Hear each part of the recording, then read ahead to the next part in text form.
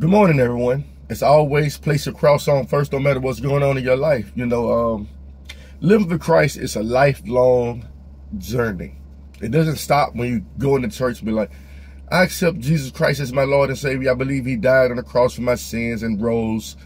That's just the beginning. You hear that saying, once saved, always saved. That is true in a context for some.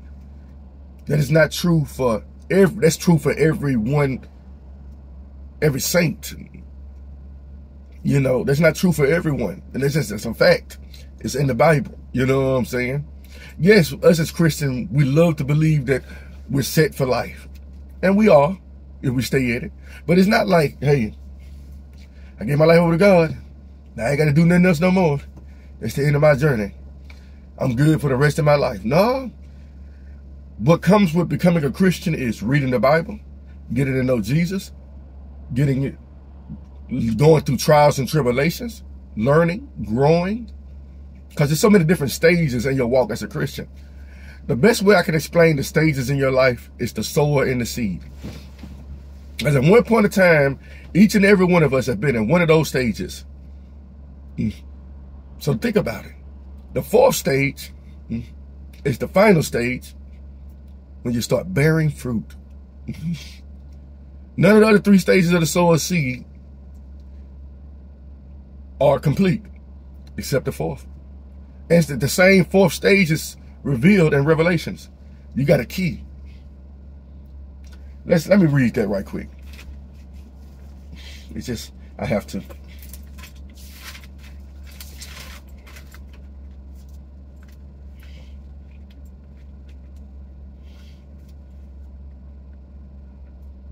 This is the chapter 3 of Revelations, starting with verse 7.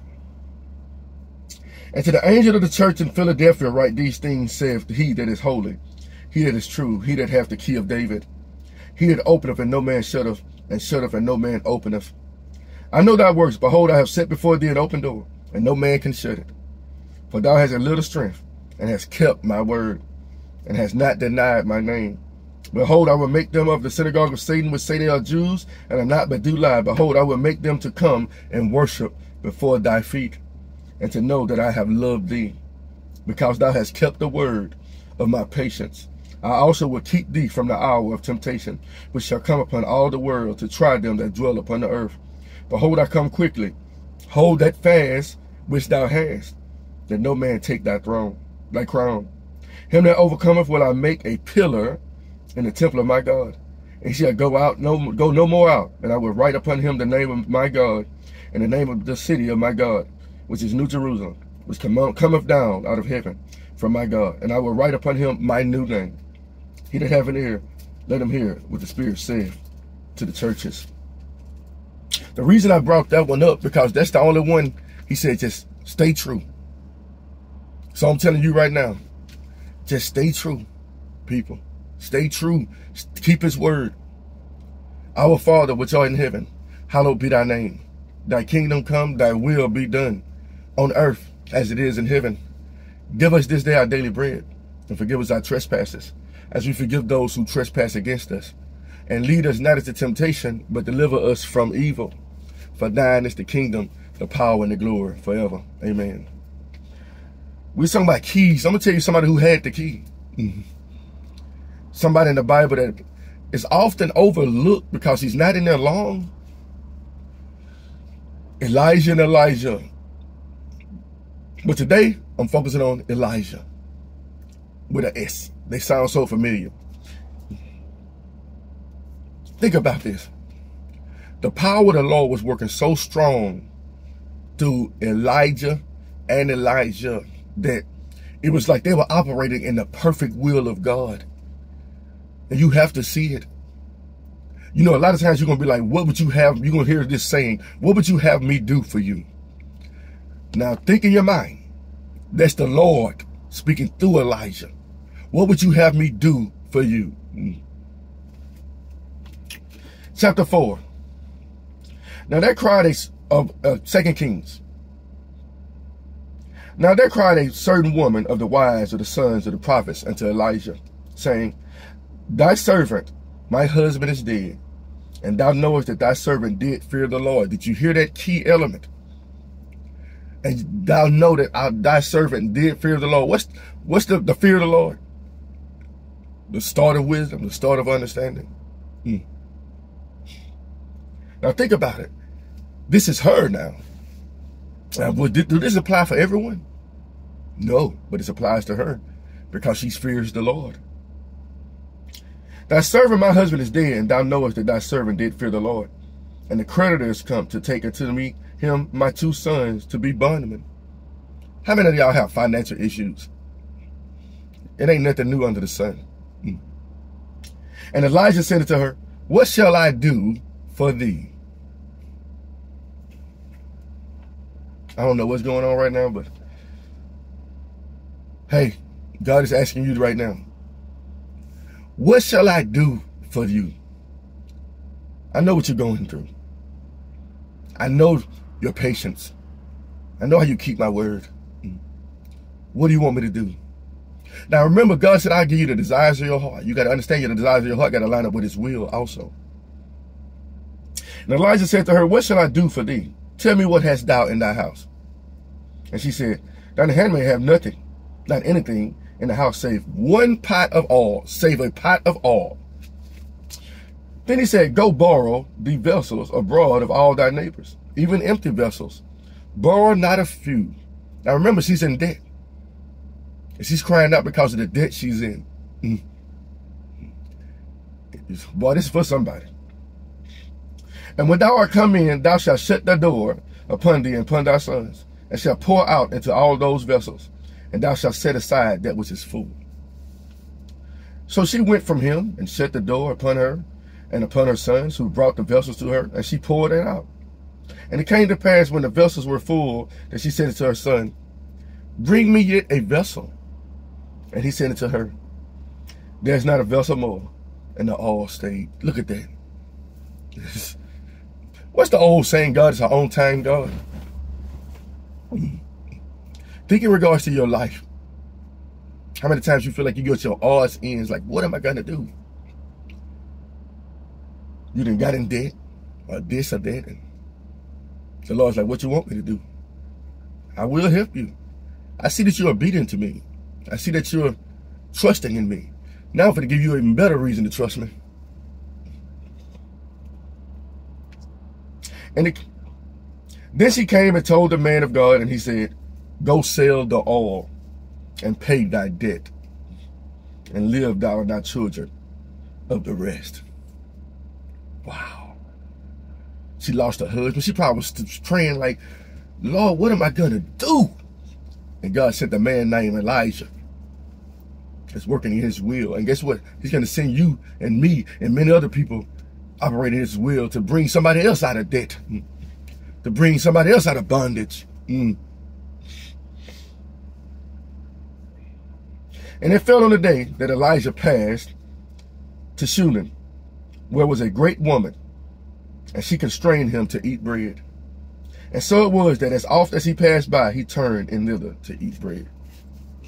She must have felt the presence of the Lord from Elijah. And she said to her husband, behold, now I perceive that this is the holy man of God. The Bible says, test the spirits to see if they're of God or not. She didn't just come to him instantly. But she examined him. I perceive that this is a holy man of God, which passes by us continually. What he said, entertain strangers.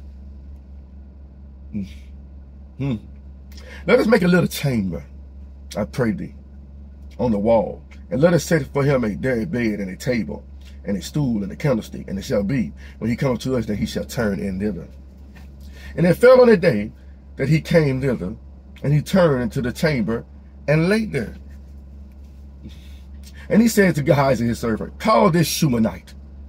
And when he had called her, she stood before him. And he said to him, say now to her, behold, thou hast been careful for us with all this care. What is to be done for thee?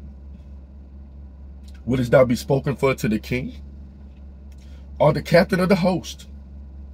And she answered, I dwell among my own people. Look real close at what he said. Wouldest thou be spoken for to the king? Or to the captain of the host? And she answered, I dwell among my own people. And he said, what then is to be done for her? And Gehazi answered, verily she hath no child, and her husband is old. And he called her. And when he had called her, she stood in the door. And he said, about this season, God knows what you have need of before you even ask. But sometimes we still just got to let him know. But in this case, he knew. It was time. All these years she'd been wanting a child.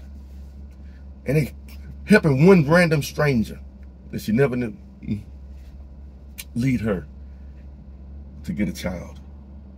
And he said, about this season, according to the time of life, thou shalt embrace a son. And she said, nay, my Lord, thou man of God, do not lie to thy handmaid. She doubted. And the woman conceived and bare a son at that season that Elijah had said unto her, according to the time of life, 9 months later. And when the child was grown, it fell on a day, and he went out to his father, to the reapers. And he said to his father, my head, my head. And he said to the lad, carry him to his mother. And when he had taken him and brought him to his mother, he sat on her knees till noon, and then he died. That's got to be a horrible feeling. For God to bless you with a child, and then the child dies. Wow. And she went up and laid him on the bed of the man of God, and shut the door upon him and went out. Now think about this. Why would she do that? She knew something. Something in her spirit knew something would happen. And she called to her husband and said, send me, I pray thee, one of the young men and one of the asses, that I may run to the man of God and come again. And he said, wherefore wilt thou go to him today? It is neither new moon nor Sabbath. And she said, it shall be well. There was a message in there. Called on the Lord anytime. Then she saddled an ass and said to her servant, drive and go forward. Slack not thy riding for me, except I bid thee. So she went and came unto the man of God to Mount Carmel. And it came to pass when the man of God saw her fall, that he said to Gehazi his servant, behold, yonder is the Shunammite. Run now, I pray thee, to meet her, and say unto her, is it well with thee? Is it well with thy husband? Is it well with the child? And she answered, it is well. And when she came to the man of God to the hill, she caught him by the feet, but Gehazi came near to thrust her away, and the man of God said, let her alone. Sound familiar? People tried to run to Jesus. No, get away from him. Don't touch him. I will be found of them that seek me. And the man of God said, let her alone, for her soul is vexed within her. And the Lord have hid it from me, and have not told me. Then she said, did I desire a son of my Lord? Did I not say, do not deceive me? God is not a father of deceit. Then he said to Gehazi, gird up thy loins and take my staff in thine hand, and go thy way. If thou meet any man, salute him not. And if any salute thee, answer him not again, and lay my staff upon the face of the child. And follow the directions. Listen to the instructions. The man of God didn't even have to go. Was it power in his staff? No, faith. And the mother of the child said, as the Lord liveth, as thy soul liveth, I will not leave thee. And he arose and followed her. But either way, her child, something would have happened if she would have listened. But it's okay. And Gehazi passed on before them, and laid the staff upon the face of the child. One thing you gotta realize about Gehazi, he wasn't endowed with the power of the Lord like Elijah was. Maybe his faith wasn't there. Wherefore he went again, but there was neither voice nor hearing. Wherefore he went again to meet him, and told him, saying, the child is not awaked. And when Elijah was come into the house, behold, the child was dead, and laid upon his bed. He went in therefore, and shut the door upon them twain, and prayed unto the Lord. And he went up and lay upon the child, and put his mouth upon his mouth, and his eyes upon his eyes, and his hands upon his hands. And he stretched himself upon the child, and the flesh of the child waxed warm. One thing I'm going to tell you, people, from this story: never give up on what God can do. You mean, there was a certain situation with David, when David lost it.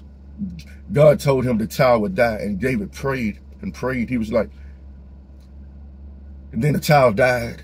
And he said, I kept praying because I don't know whether the God would have brought the child back or whether he would kill him, but I'm going to keep praying anyway. And he accepted it. So every situation is different, people.